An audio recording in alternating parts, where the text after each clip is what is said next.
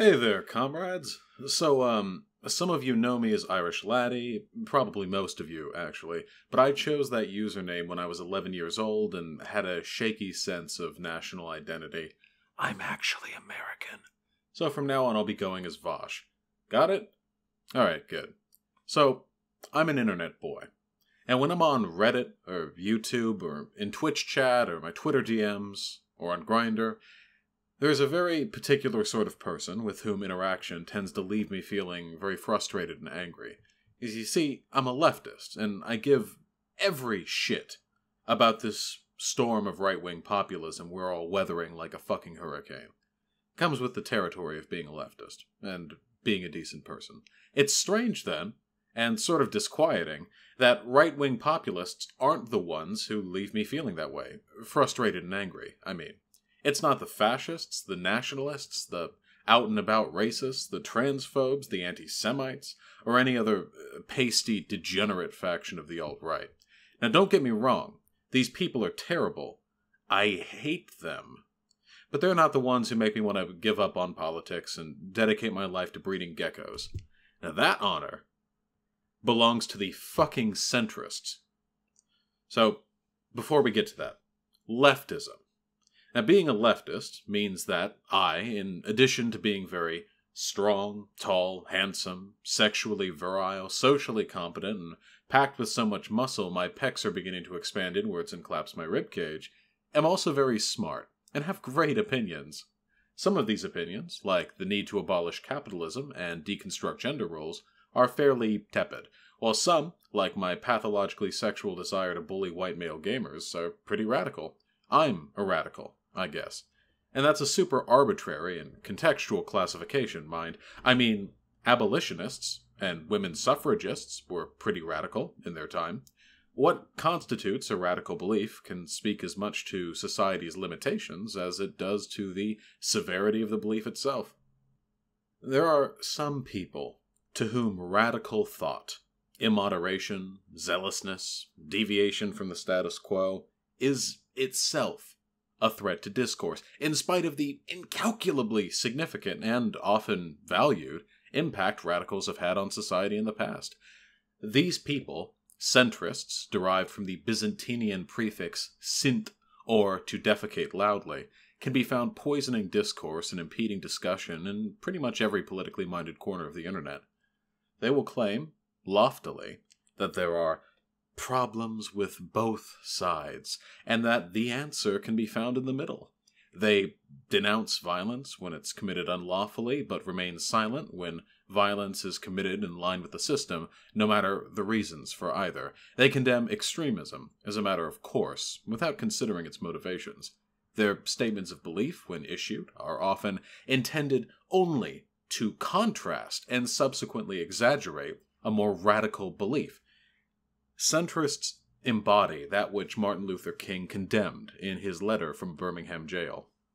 Moderates, who are more devoted to order than to justice, who prefer a negative peace, which is the absence of tension, to a positive peace, which is the presence of justice, who constantly say, "I agree with you in the goal you seek, but I cannot agree with your methods of direct action."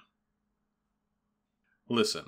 If you consider yourself a centrist, or a moderate, or a rationalist, or a midpoint man, or an omniliberal, or whatever else, I've got to be a little bit mean to you here. I've got to be a little mean. Because you've let me down so many times. But, I mean, hey, I used to be one of you.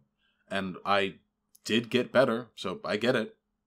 We should always be looking for opportunities to grow, because it's always infinitely less likely we're right about absolutely everything than it is we've still got a few things to learn. And if you're a centrist, and you don't want to learn, then maybe dip out here.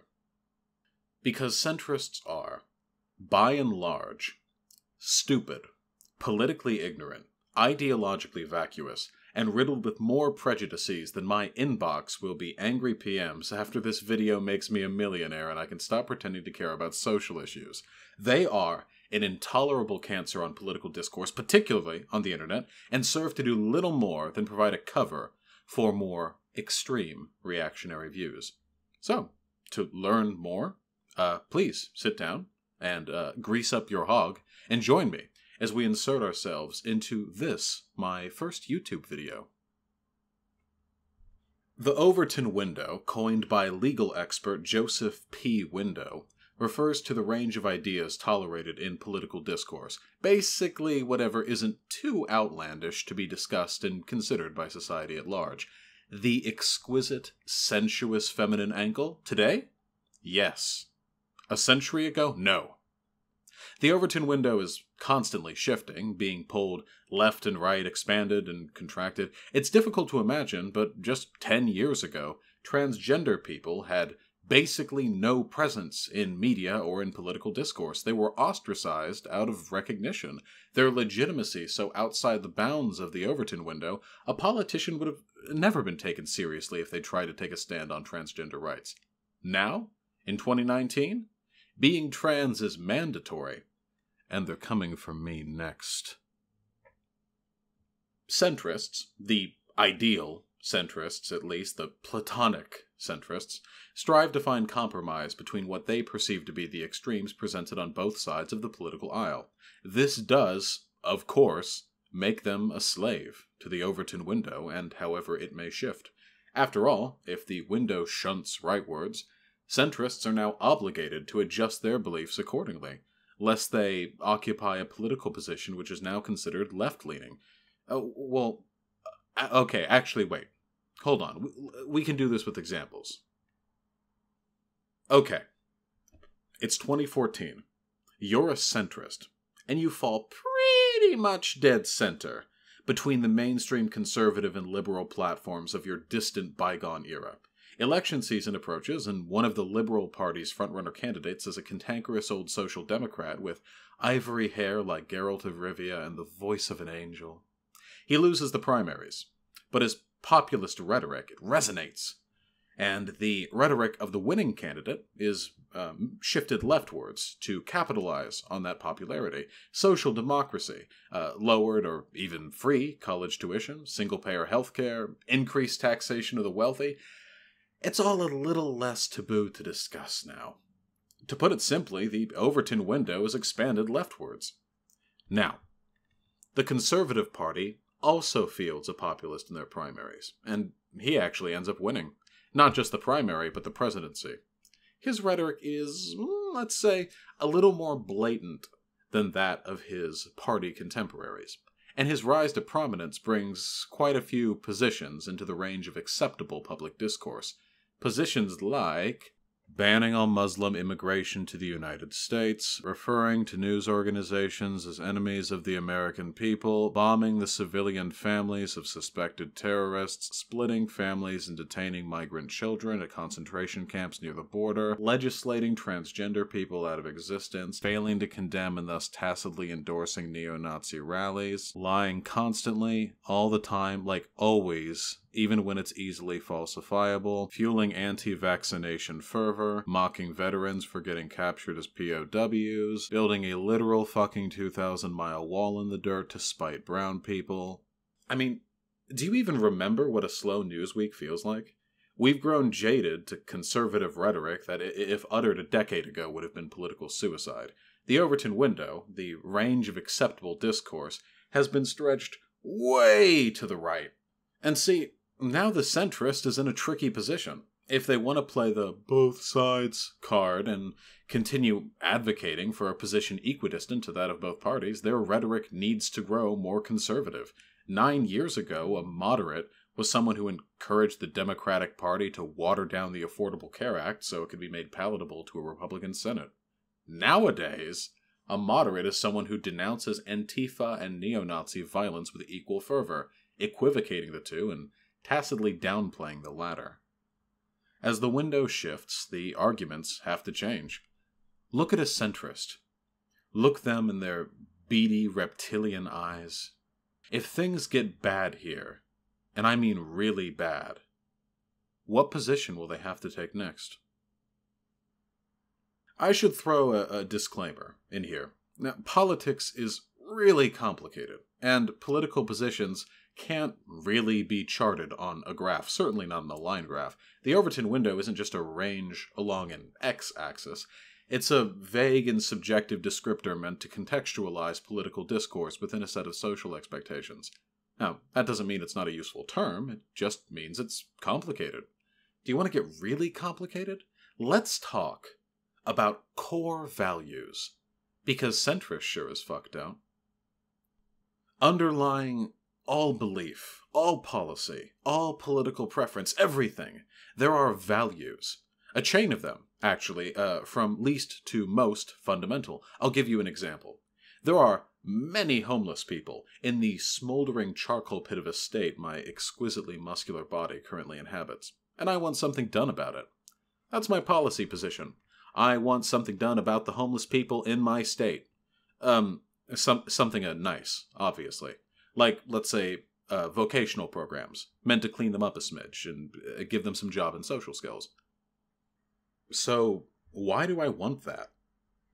Well, the goal of that policy would be an increase in employability and social integration, which will, hopefully, help them find jobs and give them the money they'd need to find housing. And with that, wham! No longer homeless. As to why I'd want them to no longer be homeless? Well, financial stability and sleeping in a warm bed are probably strong indicators of happiness. And I'd like the presently homeless population of California to be, happy. And if you ask me why I want the presently homeless population of California to be happy, you'd reach one of my most fundamental values, an axiomatic value, a mighty tree trunk from which all my other beliefs and values grow outward like branches and sticks and leaves and shit. It's the root of my thought process, the presupposition from which all my other values derive. It is, in brief, I want as many people as possible to enjoy their lives to the greatest possible extent. Every position I advocate for, every policy endorsed, they're all in service of that value. Centrists are fundamentally incapable of acknowledging the influence values have on policy because they hold no values themselves, save an attachment to a moderation at the cost of all sense. They advocate for positions equidistant from both sides of the political aisle, even if those sides are motivated by wildly different interests and pulling the country in mutually exclusive directions. Here's an example of a compromise which serves the interests of our nation. Republicans want to allocate $60 million to a national park revitalization initiative, and Democrats want to allocate $100 million. So, who gets what they want? Tensions mount until a centrist enters the arena, calculator in hand and rainbow propeller beanie on head. He sweats profusely, anxiously scratching the itchy skid mark that runs from the seat of his pants down to the left ankle. "What?" he sputters breathily.